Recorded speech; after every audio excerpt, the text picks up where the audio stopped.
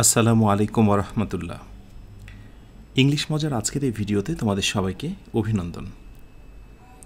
আজকের এই ভিডিওটি বিশেষ করে তোমাদের জন্য ইম্পর্টেন্ট।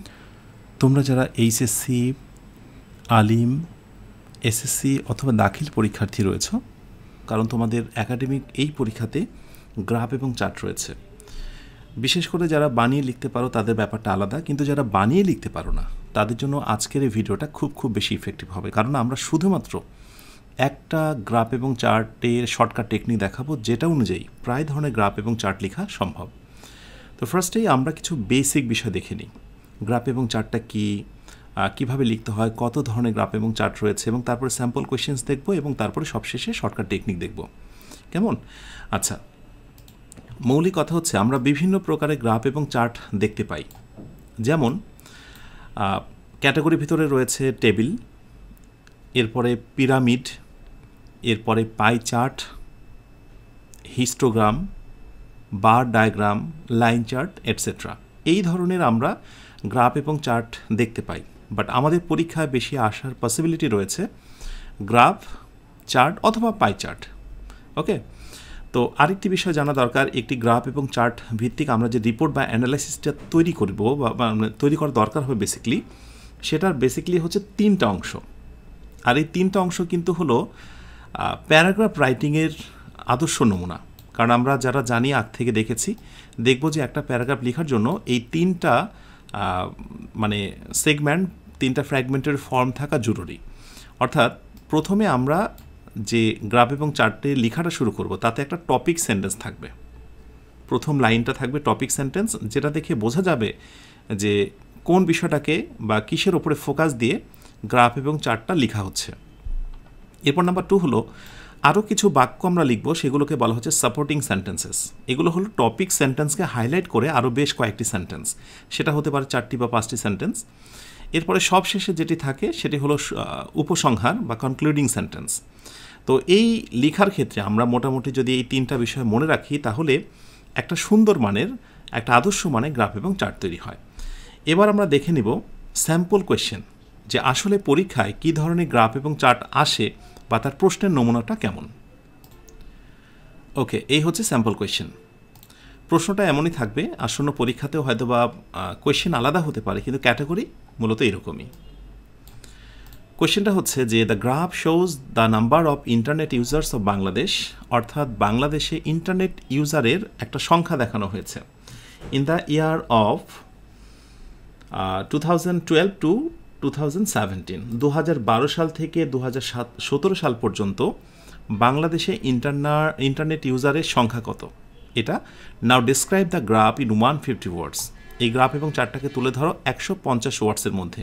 প্রসঙ্গত বলি, এখানে হয়তো ওয়ার্ডের সংখ্যা বলেছে, তাই তুমি গুনে গুনে হয়তো ওয়ার্ড সংখ্যা মেলাতে চাইবে, কিন্তু যদি ওয়ার্ড সংখ্যার কথা না বলে আনুমানিক তুমি অ্যাপ্রক্সিমেটলি ধরে নিতে পারো 140, 150 অ্যারাউন্ড এর ভেতরেই।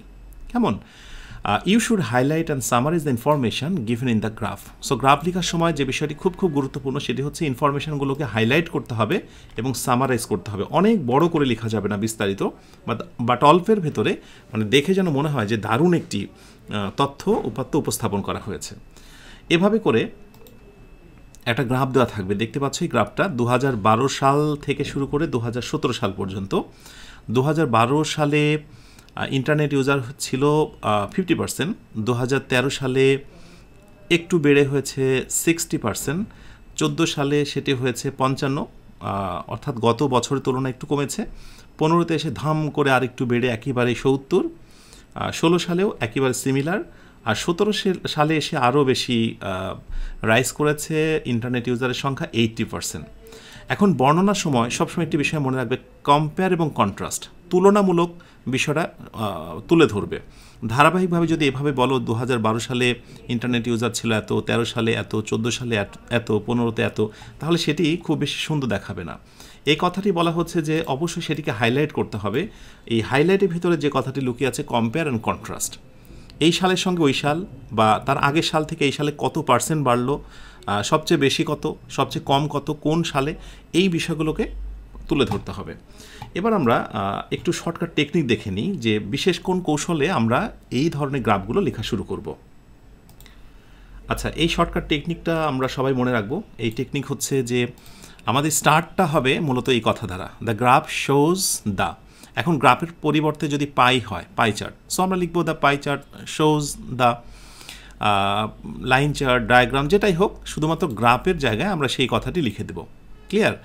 এরপরে বাংলায় যে কথাটি বলা হয়েছে, মূল বিষয়বস্তু যার উপর বেস করে গ্রাফ লিখতে হবে, সেই কথাটা, সেই বাক্যটা আমরা এখানে লিখব। আর আমি একটু পরে একেবারেই রিয়েল একটা আমি গ্রাফ লিখে তোমাদেরকে দেখাবো, সেখানে দেখাবো যে মূল বিষয়বস্তু আসলে কেমন, কার উপর বেস করে গ্রাফটা লিখতে হচ্ছে। Just wait. তাহলে এর পরের বাক্যটা আমরা শুরু করতে পারি অ্যাকর্ডিং টু গ্রাফ, অথবা অ্যাকর্ডিং টু পাই চার্ট ইত্যাদি, অথবা হতে পারে অ্যাট ফার্স্ট গ্ল্যান্স, প্রথম দর্শনে। এখানে আমরা কি লিখব? নমুনা হিসেবে বলা হয়েছে এই গ্রাফ থেকে প্রাথমিক যে ধারণা পাচ্ছি তা লিখব আমরা। ওকে, পরের তৃতীয় নম্বর বাক্যটা শুরু হতে পারে এইভাবে, দ্য গ্রাফ শোজ দ্যাট। এখানে আমরা কি লিখব? প্রাপ্ত ধারণাকে আরেকটু বিস্তারিত লিখতে হবে, একটু বিস্তারিত, একটু 2-3টা সেন্টেন্স দিয়ে। মনে রাখা দরকার, প্রথম যেটা আমরা লিখেছিলাম এটা হলো একেবারে আমাদের সূচনা সূচক, একেবারে আমাদের স্টার্টিং সেন্টেন্স। পরের হচ্ছে এইগুলোকে আমরা বলতে পারি সাপোর্টিং সেন্টেন্স, যেটা আমি ওই যে 3টা ক্যাটাগরি দেখিয়েছিলাম সেই বিষয়টি। এরপরে আসো বাট দিয়ে আমরা তারপরে বাক্যটা লিখব। এখানে কি হবে? গ্রাফের আলোচ্য বিষয়ের মধ্যে যা বিপরীতমুখী তা তুলে ধরতে হবে। অবশ্যই আমরা জানি বাট দিয়ে বিপরীতমুখী বা বিপরীত যে বিষয়গুলো সেগুলো তুলে ধরতে হয়। এরপরে হাইওভার দিয়ে আমরা আরেকটি বাক্য লিখতে পারি, গ্রাফে যা ইতিবাচক তা তুলে ধরতে হবে। হ্যাঁ, মানে এক্সট্রা কিছু ইনফরমেশান বা তথ্য আমরা তুলে ধরতে পারি হাইওভার দিয়ে। এরপরে আরও কিছু যদি আমরা সংযোজন করতে চাই, এগেইন দিয়ে আমরা বলা হয়েছে নতুন কোনো কিছু যোজন করতে হবে যদি থেকে থাকে। আরও কিছু যদি বলতে চাই, অলসো দিয়ে আমরা শুরু করব। হ্যাঁ, নতুন কিছু যোজন করতে চাইলে আমরা সেটা লিখব। মোটামুটি আমাদের গ্রাফ লেখা শেষ। এরপর সাপোর্টিং সেন্টেন্সগুলো শেষ হলো, সবশেষে কনক্লুডিং সেন্টেন্স। এই কনক্লুডিং সেন্টেন্সটা কেমন হবে? দাস বা ওভারঅল, দ্য গ্রাফ বা চার্ট শোজ, গ্রাফ হলে গ্রাফ, চার্ট হলে চার্ট, শোজ, পরিশেষে আরেকবার তুলে ধরতে হবে গ্রাফের হাইলাইটেড পয়েন্টসগুলো। সাধারণত এই লাইনটা প্রথমটার সঙ্গে অনেকটা মিল থাকে, ঠিক আছে? আচ্ছা, এখন আমরা যেটা করব, এই শর্টকাট টেকনিকের ভিতরে বেশ কিছু আমরা কানেক্টরস ইউজ করেছি। সো এইগুলো অ্যাট এ গ্ল্যান্স আমরা দেখে নেব, মনে যদি না থাকে খাতায় নোট করে নেব। আর তাও যদি ভুলে যাওয়ার সম্ভাবনা থাকে, রিডিং টেবিলের সামনে এই কানেক্টরসগুলো ঝুলিয়ে রাখবো। তাহলে কি হবে? গ্রাফ এবং চার্ট লেখার একটা ফ্রেম চোখের সামনে ভাসবে, পরীক্ষায় লিখতে অনেকটা সুবিধা হবে। এবার চলো দেখে নেওয়া যাক পরীক্ষায় একেবারেই আমরা যে স্যাম্পল কোয়েশ্চেনটা দেখালাম সেটা অনুযায়ী কীভাবে গ্রাফ অ্যান্ড চার্ট লিখব। সেটা দেখানোর পূর্বে কয়েকটা শব্দের সঙ্গে, কয়েকটি ওয়ার্ডের সঙ্গে আমি তোমাদেরকে একটু পরিচয় করিয়ে দিচ্ছি। গ্রাফ এবং চার্টের বর্ণনা যে ধরনের ভার্বের ব্যবহার বেশি। আসলে গ্রাফ বা চার্টে যে তথ্যগুলো আমরা বর্ণনা করি সেখানে অনেক সময় তথ্যগুলো ঊর্ধ্বমুখী হয়, আস্তে আস্তে বেড়ে যায়। তো এক্ষেত্রে আমরা 2টি ভার্ব মনে রাখবো, তাতে লিখতে সুবিধা হবে, যেমন ক্লাইম টু অথবা ইনক্রিজ টু। অনেক সময় গ্রাফ এবং চার্টে তথ্যগুলো নিম্নমুখী হয়, আস্তে আস্তে কমে যায়, সেক্ষেত্রে আমরা ড্রপ টু অথবা রেডিউস টু। গ্রাফ এবং চার্টে তথ্যগুলো অনেক সময় অপরিবর্তনশীল হয়, মানে কোনো পরিবর্তন হয় না, এক্ষেত্রে ডিড নট চেঞ্জ অথবা রিমেইন স্ট্যাবল অ্যাট। আর একটি ঘটনা ঘটে গ্রাফ এবং চার্টের ক্ষেত্রে তথ্যের, সেটি হলো অনেক সময় ওঠা নামা করে, কম বেশি হয়, এক্ষেত্রে হচ্ছে রেইজ অথবা ফল অথবা ফ্ল্যাকচুয়েট অ্যারাউন্ড। মোটামুটি এই কয়েকটি ওয়ার্ড একটু ভালো করে জেনে রেখো, তাহলে গ্রাফ এবং চার্ট বর্ণনা করতে তোমার অনেক সুবিধা হবে। লেটস সি, এবার আমরা দেখব যে ফাইনাল পরীক্ষায় আমরা যে গ্রাফ এবং চার্টটা দেখালাম, নমুনা প্রশ্ন, এটাই যদি আসে এটা কিভাবে লেখা যায়, এবং এটা যদি লিখতে পারা যায় বা এটা যদি বুঝতে পারি আমরা, আমার বিশ্বাস আসন্ন পরীক্ষাতে যদি গ্রাফ এবং চার্ট আসে সেটিকেও তোমরা লিখতে পারবে। ওকে, এই হচ্ছে রিয়েল এক্সাম্পল। এই প্রশ্নটাই তোমাদের কিন্তু আমি একটু আগে দেখিয়েছি, একটু মনে করে দেখো। Internet user in Bangladesh in the year of 2012 to 2017। এই গ্রাফ এরকম একটি ড্রয়িং, একটা পিকচার থাকবে, সেটা দেখে দেখে লেখার আগে তোমরা মোটামুটি গ্রাফের দিকে একটু চেয়ে থাকবে, 1-2 মিনিটের মতো একটু মনে মনে ভাববে যে গ্রাফে আসলে কি দেখানো হয়েছে, কি ঘটনা ঘটেছে।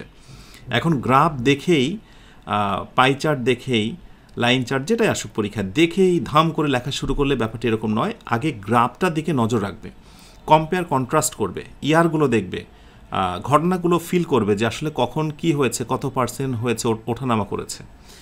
ব্যাস, এইবার আমরা লেখা শুরু করছি।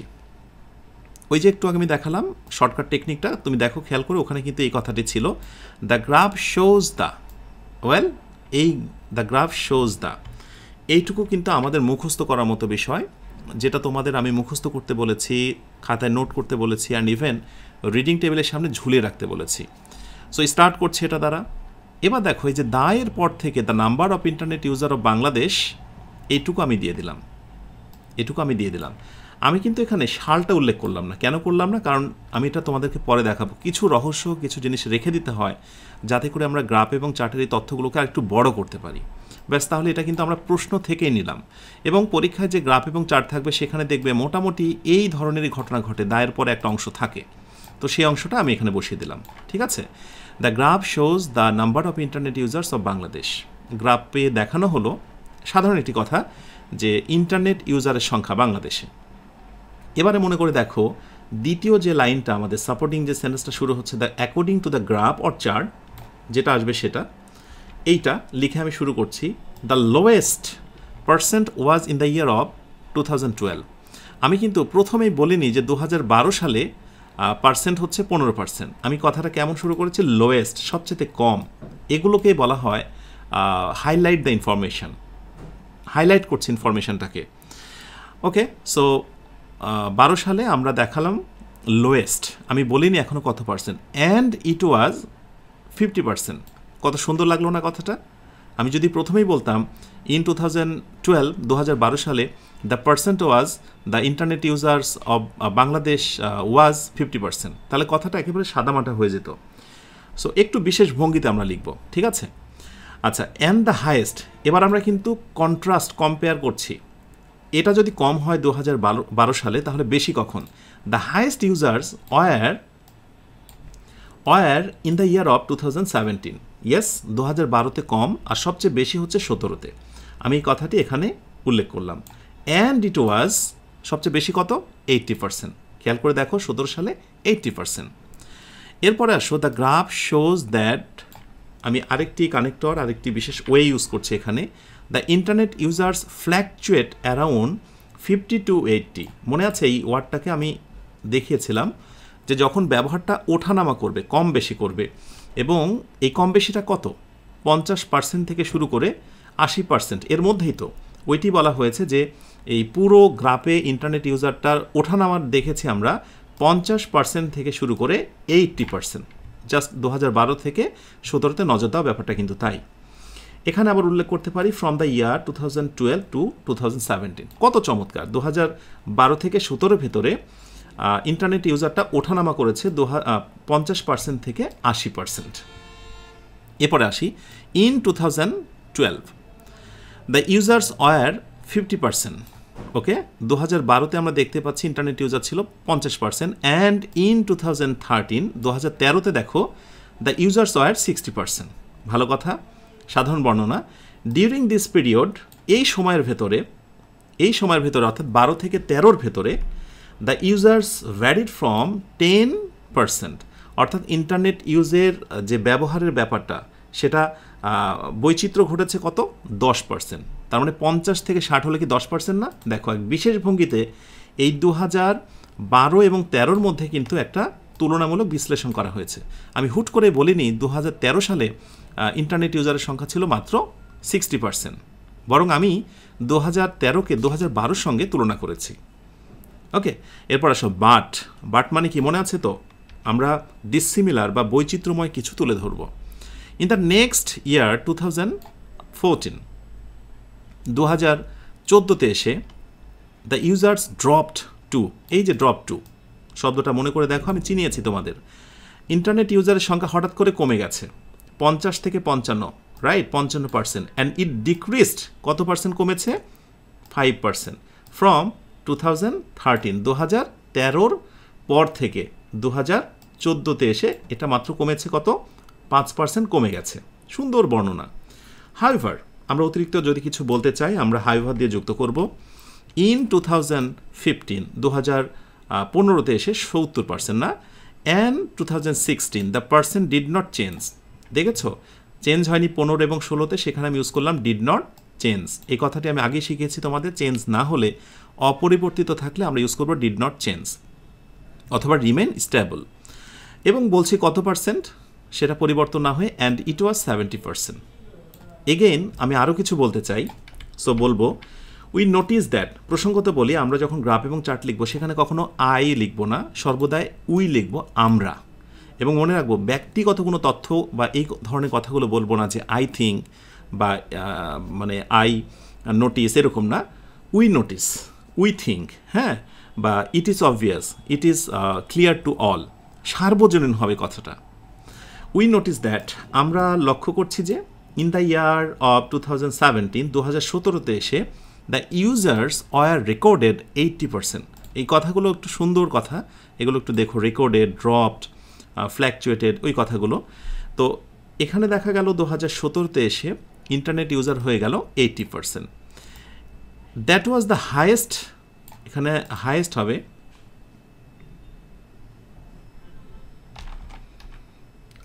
হবে একটু মিসিং আছে, that was the highest percent of the graph. এটা হচ্ছে গ্রাফের সবচাইতে বেশি পরিমাণের কি পার্সেন্ট। ওকে, দাস মনে আছে তো, সব শেষে concluding sentence, the graph shows, ওই কথাটাই আবার, বাট একটু বলছি আমরা, the rise and fall of internet users of বাংলাদেশে ইন্টারনেট ইউজারের সংখ্যা ওঠা নামা কম বেশি হয়েছে ফ্রম 2012 টু 2017, 2012 থেকে 2017। এই কথাটা আর আগের কথাটা মূলত একই, পার্থক্য হলো আগেরটা আমি সাল দেইনি বলে আমি এখানে সালটা যুক্ত করতে পারলাম, ব্যাস। আমার মনে হয় কিছুটা সময় ধরে তুমি যদি এই গ্রাফ অ্যান্ড চার্টটা একটু অ্যানালিসিস করো এবং দেখো যে কোন কানেক্টরসগুলো ইউজ করা হয়েছে বা কোন বর্ণনা ধরনগুলো আমি অ্যাপ্লাই এখানে করেছি, যদি এগুলো মনে রাখার চেষ্টা করো, আমার বিশ্বাস আসন্ন পরীক্ষায় গ্রাফ এবং চার্ট তুমি অবশ্যই ভালো করবে। তাহলে তোমার কাছে থাকা বইয়ের যে গ্রাফ এবং চার্টগুলো আছে সেগুলো জাস্ট কিছু নমুনা দেখো এবং আমার দেওয়া যে বর্ণনাগুলো আছে সেগুলোর সঙ্গে একটু মেলাও এবং এই দুটির কম্বিনেশনে লেখার চেষ্টা করো। ইনশাআল্লাহ আসন্ন পরীক্ষায় গ্রাফ এবং চার্টের উপরে তুমি বেশ ভালো একটা মার্কস পাবে, এই আমার বিশ্বাস। তো শেষ করছি আজকের আয়োজনটি, নতুন কোনো ভিডিওতে তোমাদের সঙ্গে আবারও কথা হবে। আসসালামু আলাইকুম ওয়া রাহমাতুল্লাহ।